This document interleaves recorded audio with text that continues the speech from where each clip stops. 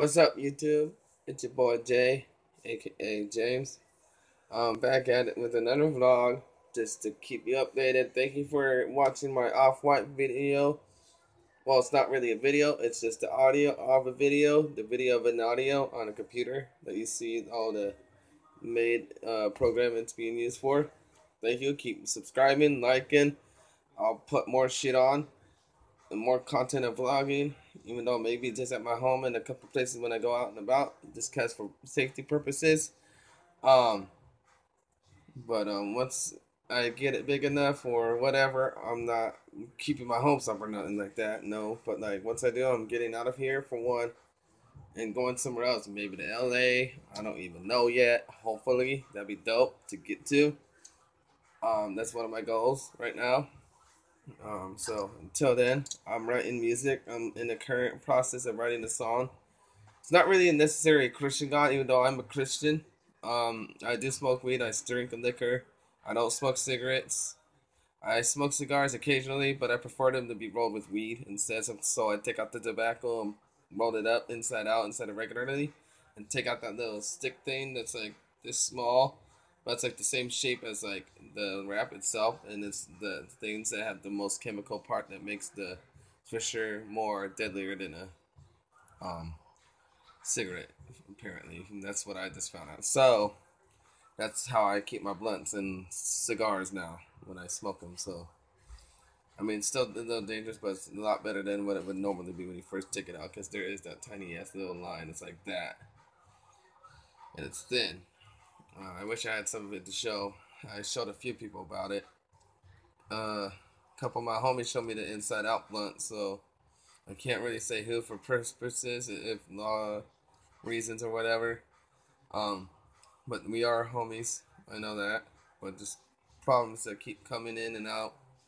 So I'm glad it is me and my dad, but I am still kind of lonely here and shit. But it's whatever. Can smoke inside and not have niggas complain about shit.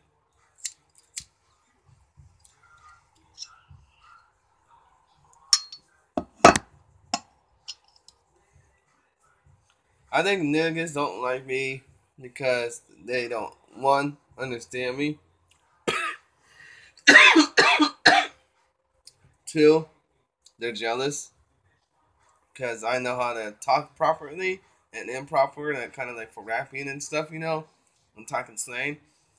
And also because I can get girls if I really wanted to, and I just chose not to at the moment. I let them mainly come upon on me, so it doesn't make me feel like I'm the desperate one, because I'm not. I can give less about fucks about relationships right now, but I still love fucking women. Not like fucking them physically, but like, what I mean by that term. Um, anyhow, um, my nigga Jamian, who's out in Louisiana right now, is gonna be back in Reading, November 16th instead of 17th. So it got switched, so it's a day earlier, but it's gonna be lit. Hopefully, have a little bit of some Sheen, Charlie Sheen. Maybe a couple bottles or something. I don't know. I'll try pitching this time. I'm not 100% sure. Depends on what recycling I have by that time, or whatever money I get from dad for working. That's my way of getting around for the moment, and food stamps. But I'm gonna make sure I get it to a whole nother domain when I get big or whatever. You know, just like the bigger thing of this world.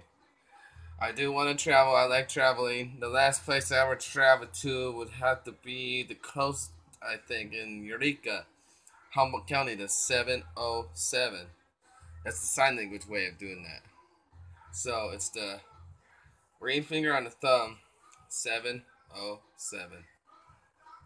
But yeah, that was probably about a year and a half ago with my mom when we took her Kia out there. It was fun. Then we went to that Mexican restaurant, and then we go to this Bristol type cafe thing that we always go to, and we always get the ham and cheese croissants they got there in the Arcata Square. There's a lot of record stores out there that I like to check out, and there's that one electronic store. I can't remember what it's called. And then they have a movie theater when you get off the ramp, like half a mile in off the ramp. And there's a grocery store when you're right there. There used to be a music store, but now it's like a natural health store or whatever they replaced it with in Arcata.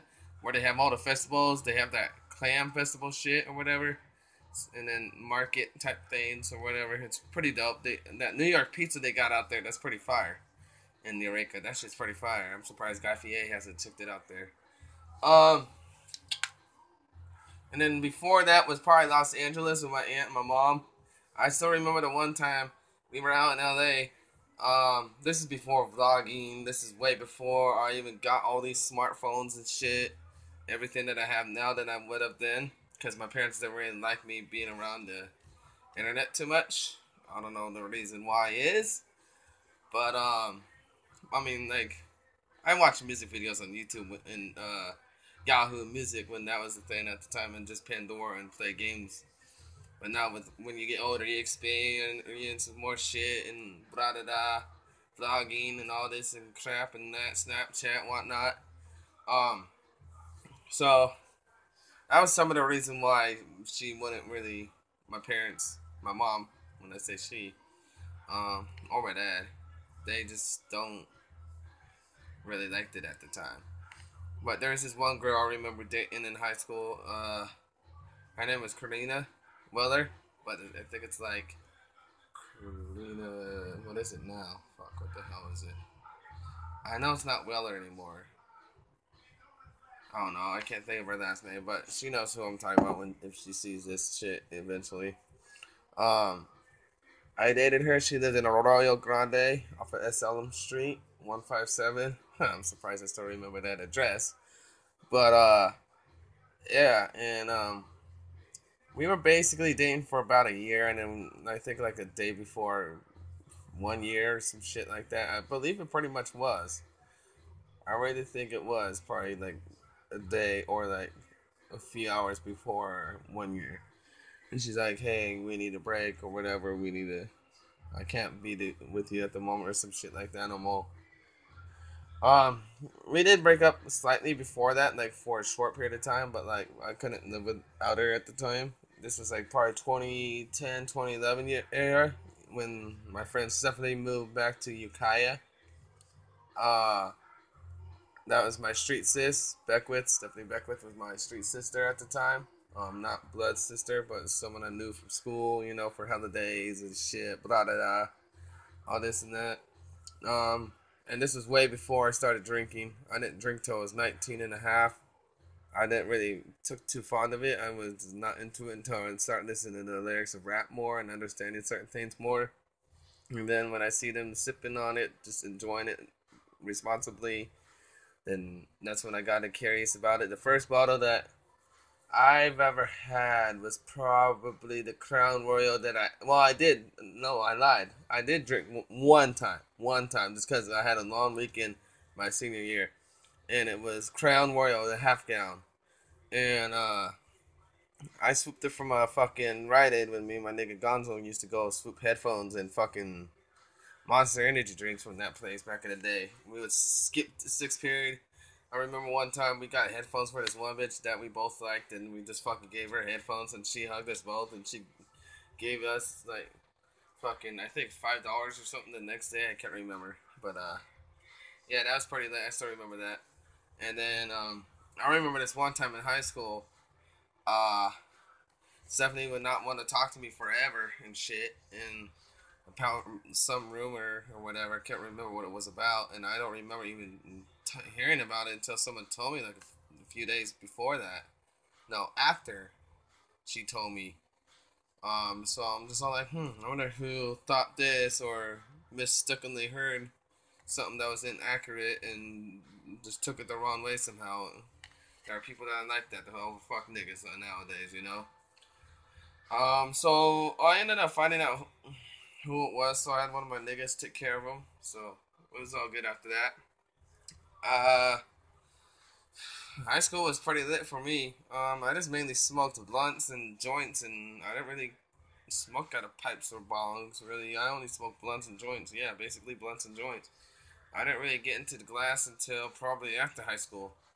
I remember that I sipped lean in class without my teacher even knowing it, and she thought it was that cranberry Christmas time of the year 7 Up shit that they put out, and then I put like a promethazine and mixed it up together, It was really great. Um, I was feeling faded as hell in choir. Luckily, that was a final day that day, and we all we had to watch was the fucking that stupid gay ass Justin Bieber film from back in the day. That I mean, it was okay to learn about the person, but he's still a douchebag the way he acts and talks and shit. It's kind of annoying. But it's interesting how he came up and everything, so I respect him out of that, but I don't respect his music or anything like that, so I just say, fuck that. And he's in a category of saying fuck 21 Savage and Kodak Black, basically, too, so they're both stupid people.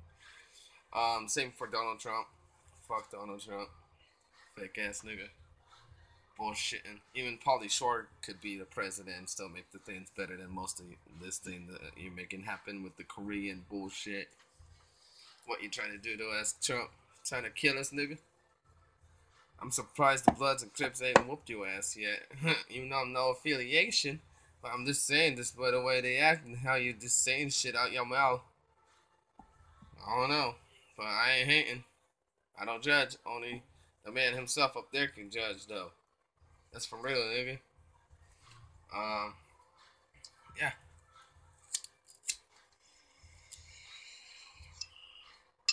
Man, I would be glad when the day when we can walk around with these in our hands, you know, just walking and down the street without people bitching or giving a shit or having a pipe, you know, just out smoking.